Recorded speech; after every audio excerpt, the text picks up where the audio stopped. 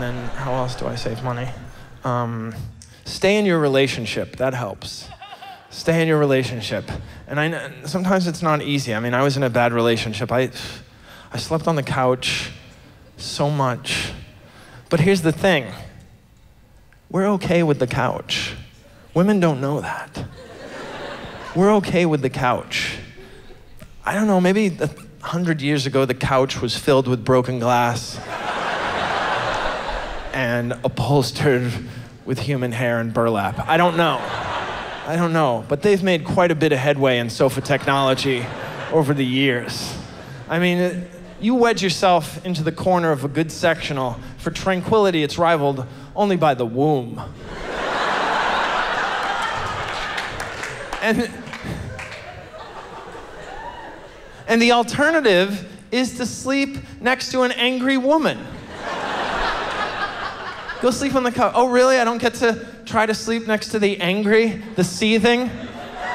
That's my punishment? I can't fight off the vibe of resentment on your side of the bed? You can feel that. You can feel, yes, if you have a posture Tempur-Pedic and you jump on one side, you can't feel it on the other side. But if somebody is plotting your murder on the other side of the bed, you can feel that.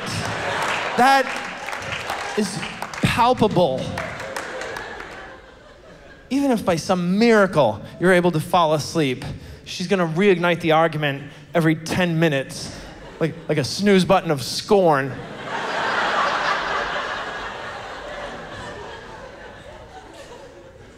Go sleep on the couch. Oh, not the couch. If you're gonna go to the couch, just remember to bring a bed pillow and the old comforter. You don't have to deal with the duvet, it's too heavy. It's like a dentist blanket. And if you like to lie on your back, put your feet up, you wind up with turf toe. It's not worth it.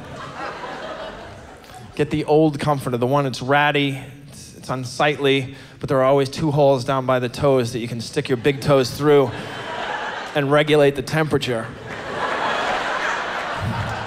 I'm warm, but I'm cool.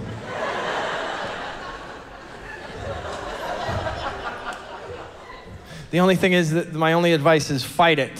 When she says go sleep on the couch, fight it so that you don't blow up your spots. So that she's comfortable sending you down there for the next argument. She's like, why don't you go sleep on the couch? Not the couch.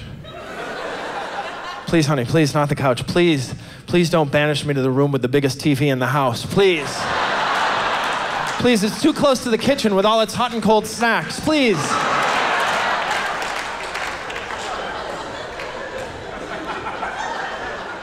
No, I have too many DVDs, Netflix, and on demand. Please don't make me catch up on the NBA Western Conference playoffs, please.